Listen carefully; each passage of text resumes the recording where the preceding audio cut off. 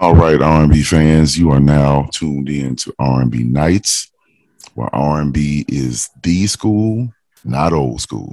Don't get it twisted Don't get it twisted at all. at So all. this is Dre speaking you to from Chi-Town, as you can see with my virtual background representing the Chi. All day, all day. And this is And T.O. Double D, Taiwan right here, shouting out by way of Chicago, but I'm here in Memphis, Tennessee right now. M Town, what it do? What it do? Mm-hmm. Winchester, what y'all up to? I don't know, might be some bullets. Mhm. I don't know. Just say, I don't know, man. I don't know. All right, that's another conversation. Another situation. It ain't the Winchester we know. No. Ooh, man, don't get me started. Anyway, Right, anyway. so what we're here to talk about tonight is we want to get into the chaos thing. And specifically, we want to talk about the music. What do we do with the music? What are we supposed to do with the music? What are we allowed to do with the music? Right. So,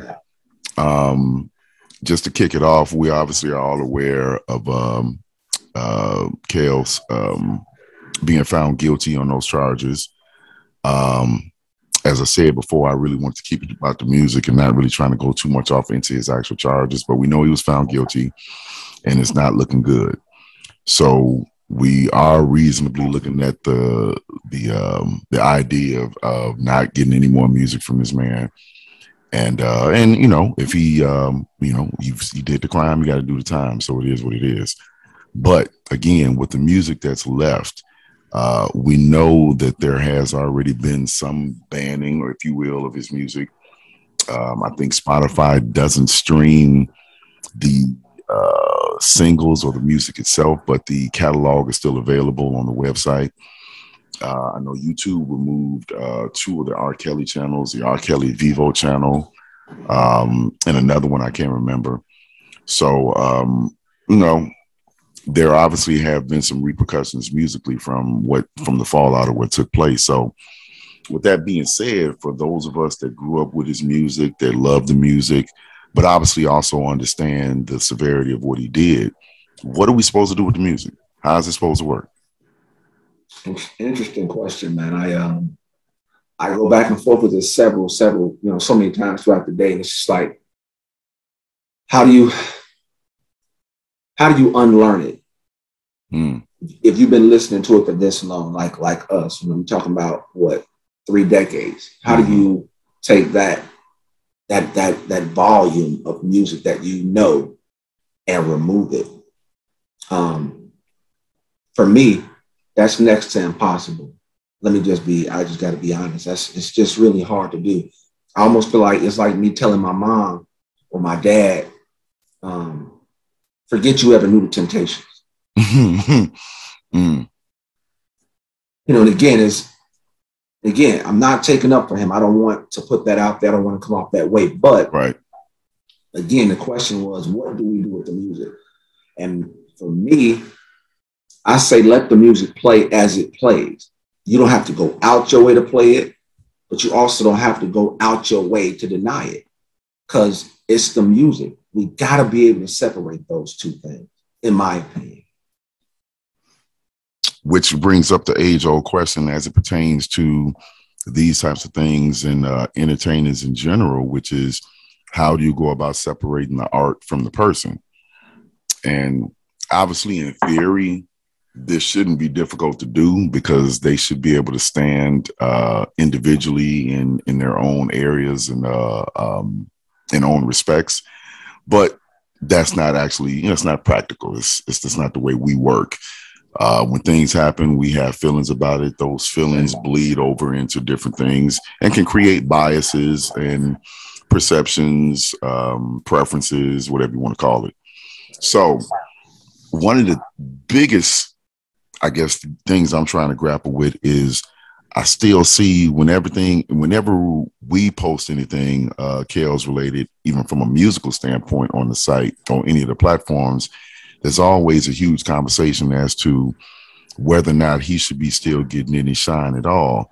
So now going back to the separating the art from the person question, if I'm playing the music, if I am I giving him shine, or am I enjoying the art that he provided? Yeah, I like to be able to think that we are sophisticated enough of an audience to be able to separate that, to be able to say, okay, I play his music and it's just the music. You know, I love the music. I grew to the music. I think we can just, look at that as, again, just the music. Mm. But when I intentionally take in all of the other things that's going on and kind of add that into the music, yeah, you may think of, well, I don't know if I want to play it because of that. But again, the music, when you let's just be honest, when you're listening to this music, you're not thinking about this other stuff, at least not right away. It's music that you've been listening to for so long, you just listening to the music.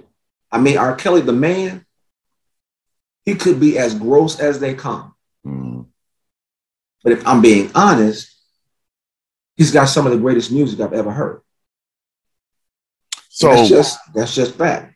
So now, do we find any validity in, if you continue to keep diving down in the specificity of the specific songs you may choose to continue to listen to? Mm-hmm. So while I agree with what you just said, in theory and on principle at a surface level, I do feel like, and I could say, I think I felt it myself at times as well. Maybe some of the more overtly sexual songs, sure. Absolutely. Are a little harder to digest now, obviously in the rear view of everything that just went down.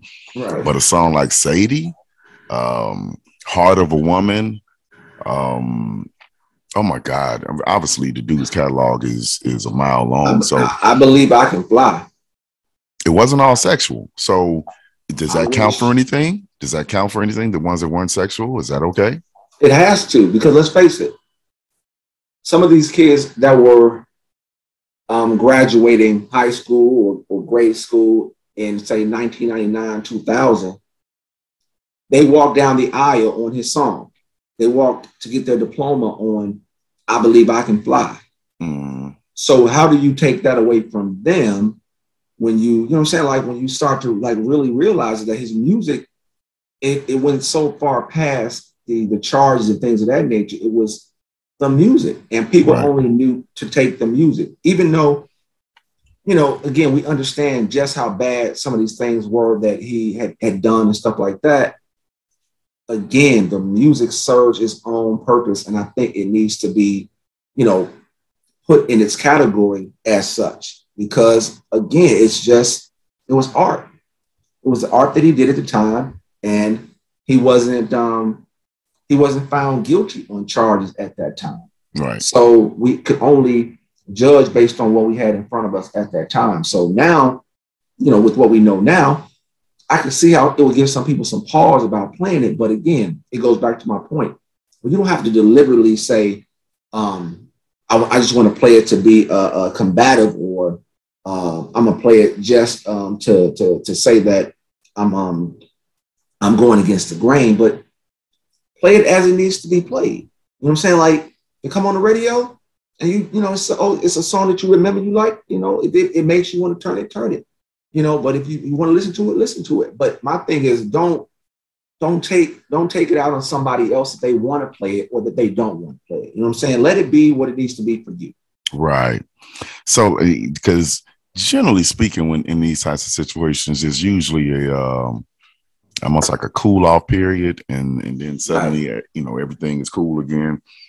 So hypothetically, if you was going to throw out a window of time that we should have be on R. Kelly Light, or even if you want to call it a ban, the conditions of this being, once the ban is served, it's all access again. It's 100 again. So if you could set a window of time around that to say, we're going to let this cool off and marinate, what would you think? Ugh. That's an interesting question right there, man. That's a good one. Because organically, that happens a lot where time just passes and people just tend to move on from whatever it was and get back into the art. The further away that memory gets from them or whatever. Yeah. So obviously, it's difficult to pinpoint a specific amount of time. But if you had to throw one out there, oh man, I almost don't know how to answer that because, and again, if I'm being honest, and that's what R&B Nights is, we coming from the true art of what this thing has provided for us. Mm-hmm. At times, I could be the wrong person to ask in that, a couple years, 2-3 years, because again, let's face it right now, he's not being played a lot right now. So part of the healing time to me has already started, in my opinion. So like, time served has actually been taking place. Yeah, exactly. You know what I'm saying? So, it's, I almost feel like, again, that, and then for his sake, barring some miracle, Kales is done. So, what difference does it do now if you play the music 2-3 years down the line? I mean, the damage that he did, and again, it happened, and that's unfortunate, but based on the courts, it happened. So, 2-3 years down the line, if the music is playing, I mean, I don't know that it's a problem. I know a lot of people, will catch a lot of heat for that saying that because some people just cancel. Mm-hmm. But if I'm being honest, that's BS in a lot of ways because the man provided 3 decades of music. And I'm not talking about no basic music. I'm talking about being the number one guy. Right. Your favorite artist's favorite artist. Right. You know what I'm saying? So it's like, let's just be real about it. You know what I'm saying? I mean, it happened. It's unfortunate. And I really do mean it. It's unfortunate, but the music, we got to separate it, man. We just do. It's too much. And it was too good. So because I browse a lot of the comments when we do post that material and people make their comments. I do browse it and check it out to kind of test the temperature to see where people at. Right. And I see a lot of sentiment that almost feels like just based on what he did and kind of like how long you could almost say we protected him or looked the other way, whatever you want to call it. Do we now have a responsibility that now that justice, quote unquote, has been served, do we now have a responsibility to maintain a certain mentality about him to protect our Black women or in honor of our Black women in terms of what they went through? And again, the way we cognitively, or wherever you want to look at it, look the other way for a long damn time. True. We all got an uncle like Kales. We all knew somebody on the block like Kales, man. And we still know him right now. Mm-hmm. And a lot of us grew up thinking that was just the thing to be doing, and that was just, OG such and such. He like him young, whatever we said to try to make it okay at the moment. But we've been co-signing that for a second now on the low. True. On the low, that's true. So many people, even the alleged victims, look the other way on this. So, that said, it's almost like as much as we want to protect our Black women, which I feel like we do have that responsibility, sure, at the same time, I want us to all also be fair because, it's one of those things where, okay, he did this or he did that. Let's just throw him under the bus and under, for this or for that. And I agree, as we should when it comes down to certain things. But at the same time, let's start to be a little bit more real and also have a little bit more accountability within ourselves as well. Because I don't like to just, and again, with these young girls and stuff like that, 0 tolerance, off limits, no question. But my God, parents, mothers, fathers of these particular young women. How does, and again, I'm not trying to even get so much to the trial, but it's like, how does something like this happen? Yeah. If I'm still living? I got 3 girls. Let's be clear. Mm-hmm. It ain't a hell that you can put in front of me to keep me from that. It ain't one. Should anybody mess with your girls? Yeah. It don't matter. On GP, that's done. Nigga, I'm right there with you, shooting and stabbing. And you know I'm gonna be right side by side. That's it, side by side. And it's like, man, like, and again, I'm not accusing him. I don't want to come off that way, but it's like, come on, y'all. Like, man, if he is a this or that, or a predator or whatever, then there's so many people obviously in the corner of those people that this allegedly happened to that should be able to protect and kind of also pose some sort of defense or hedge around them so that stuff like this don't keep happening, because these charges went on for a long time.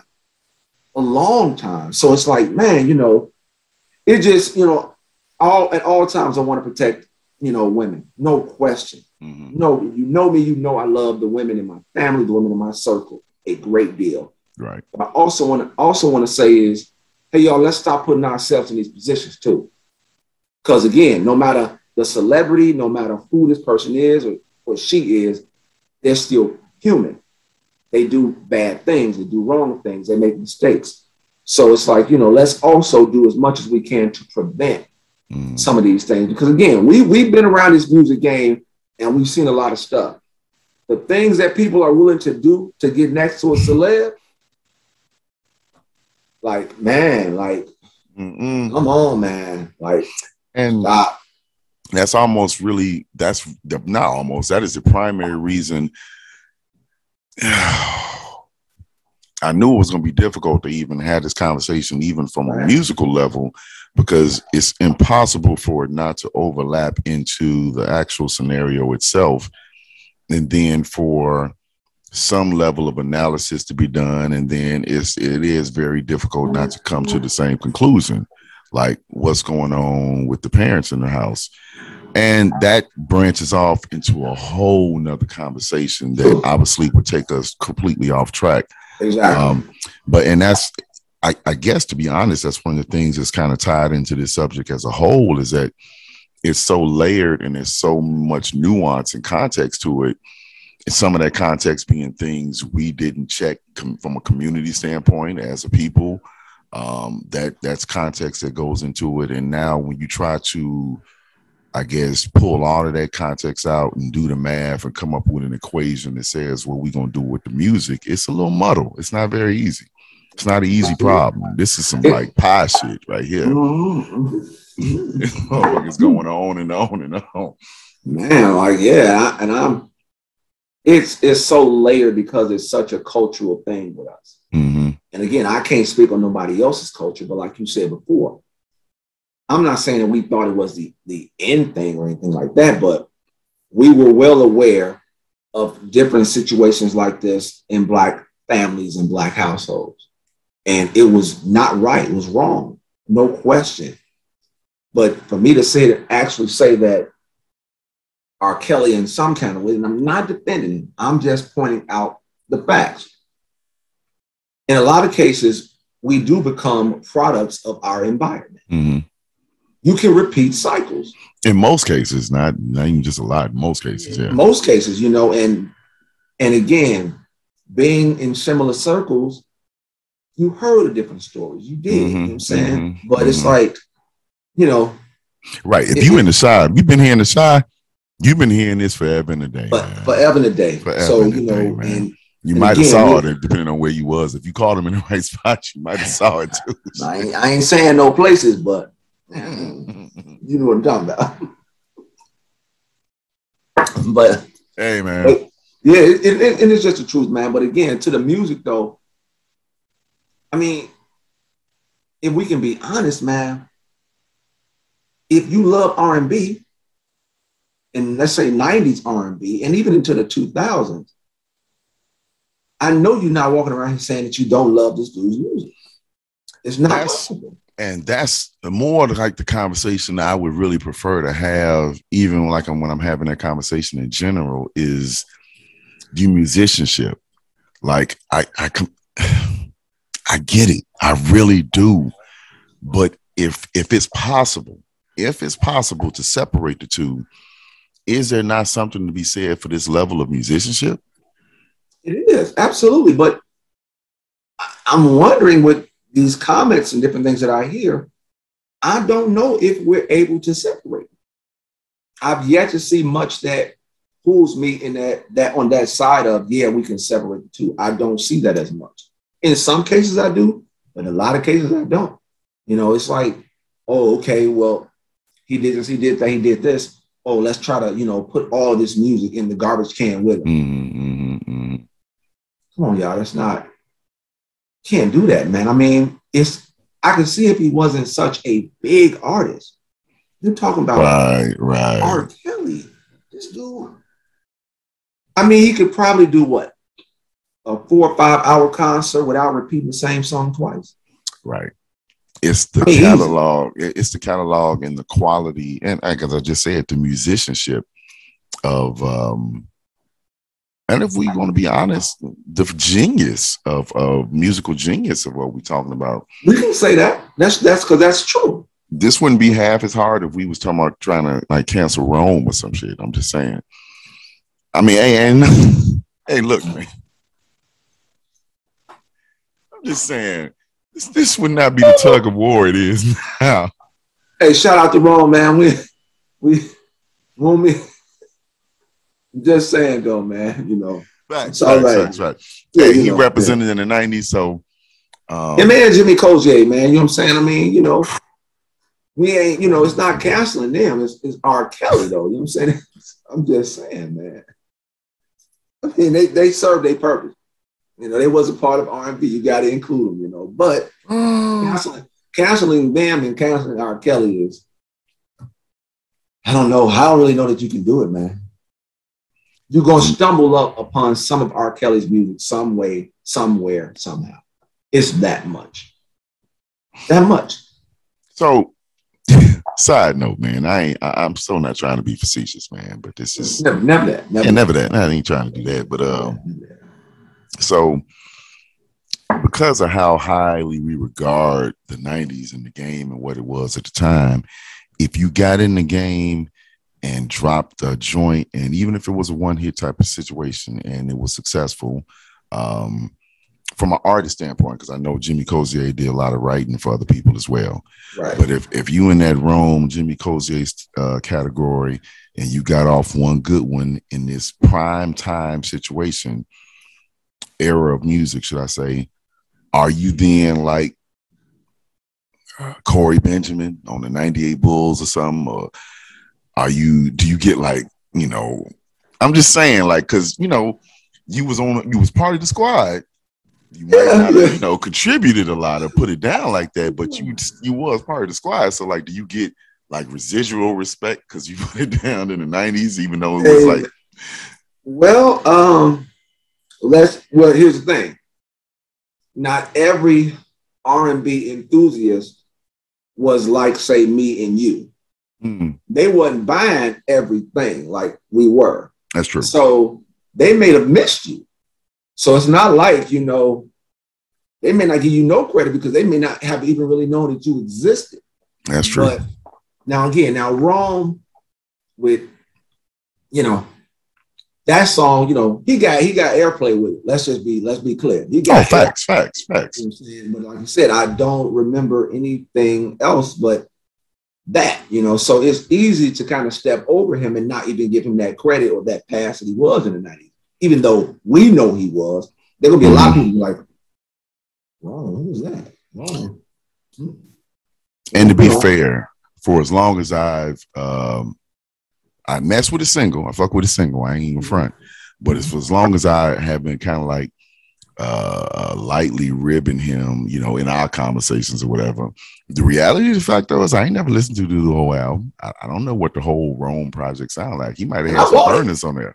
Oh, what was it? I bought it. Was it decent? I don't really remember. Look, man, I ain't even trying to go off. I ain't trying to do this to Rome. We getting off track. I ain't trying to do that. Yeah, man, but you know, I mean, but it's hard to. I want to give all these cats love because they added to what we know to be 90s music. So you give them that love because I'll be honest with you, Jimmy's joint, you know, I still will bang that right now.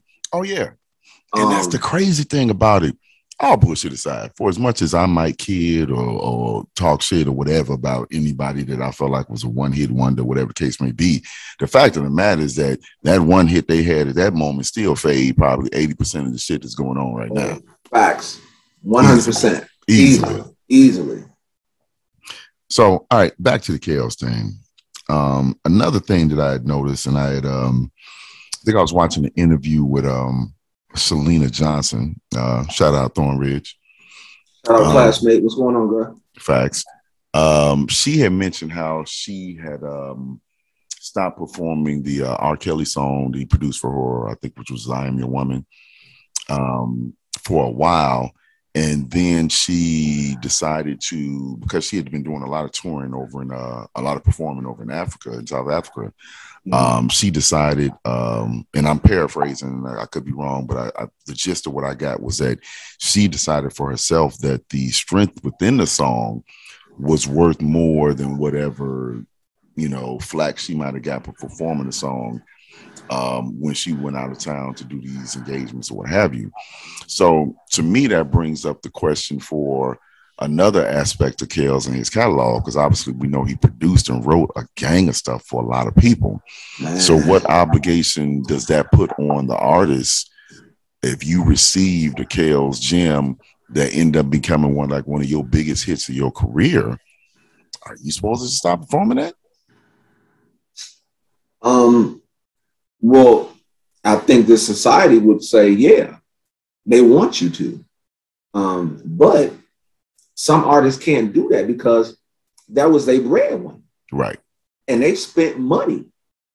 Their label spent money for Kels to do that song. Mm-hmm. So you just want them to take an L in that investment because it was also an investment. Right. So, but again, if we're being fair, if he is that awful of a person and you want to let it bleed over into the music, then I feel like everybody should drop their music.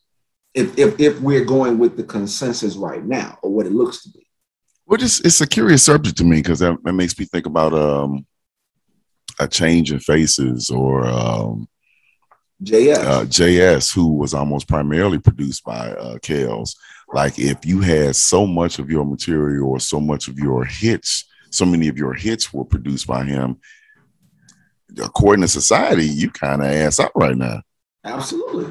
You working at Kroger or Jewel.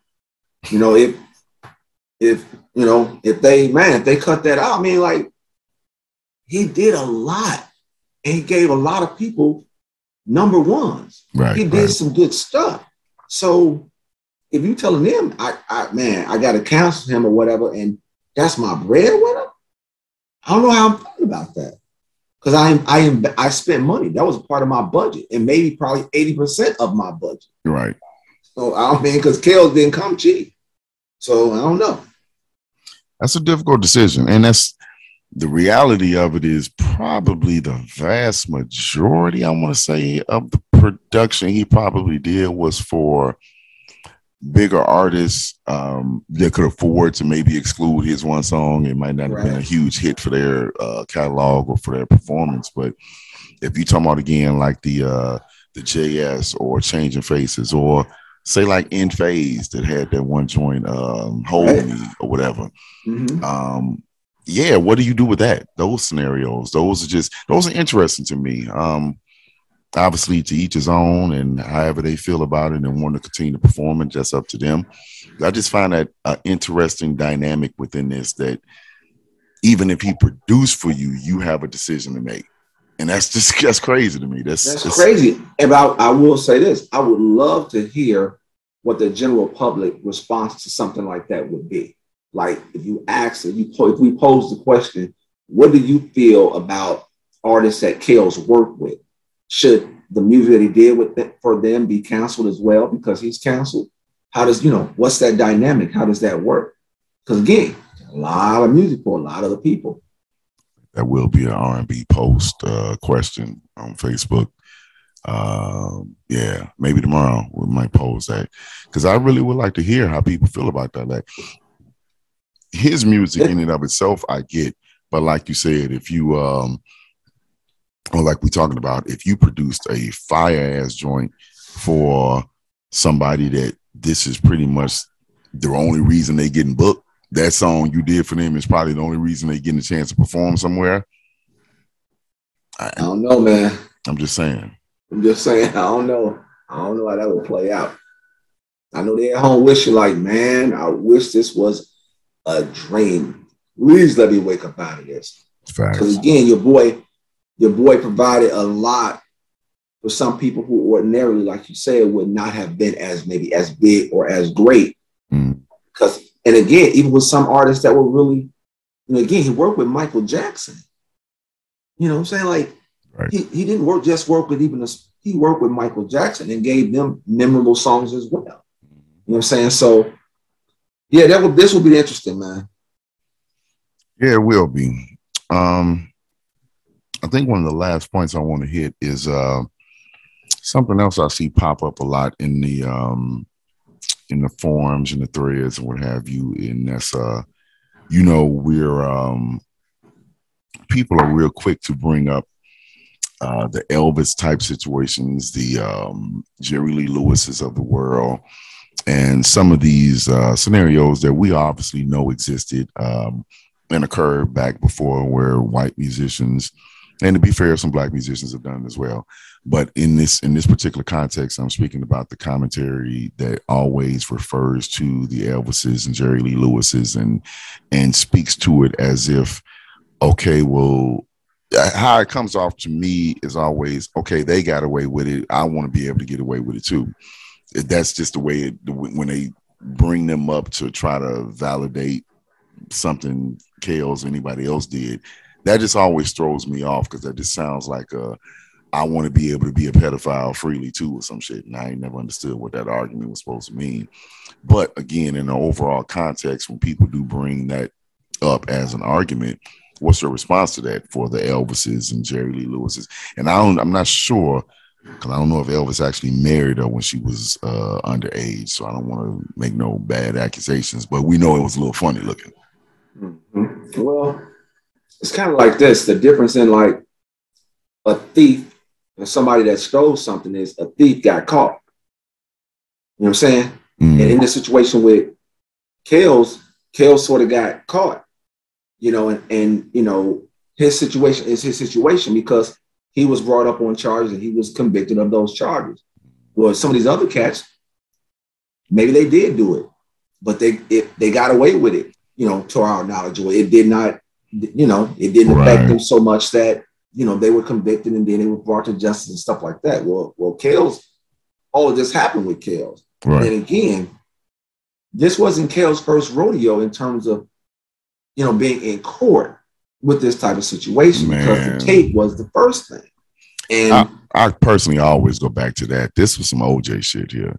Yeah. Like we didn't get you for the first one, but you was dumb enough to do it again and do some other dumb shit. All right, we got you now. This is very OJ-ish. And it's accountability. Let's be honest. I mean, I'm just keeping it real because of where we're from. We're from the Chi. That's hometown, and we always represented it in that way. But at the same time, it was never going to stop us from saying what was wrong, what wasn't correct. Now, again, his music was his music, but we could separate the two. We could be like, yeah, man, that's a banger. Oh man, then it was wrong for what he did. We could separate the two. Right. Some of the Elvises and Jerry Lee Lewis's of the world and stuff like that, maybe they did these things, but again, they got caught. I mean, they didn't get caught. Some people, had problems with what they allegedly did or whatever. But again, it was alleged.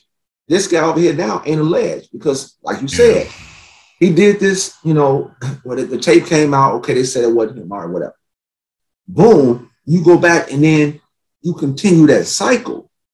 So, I mean, and then again, this was a Lifetime documentary.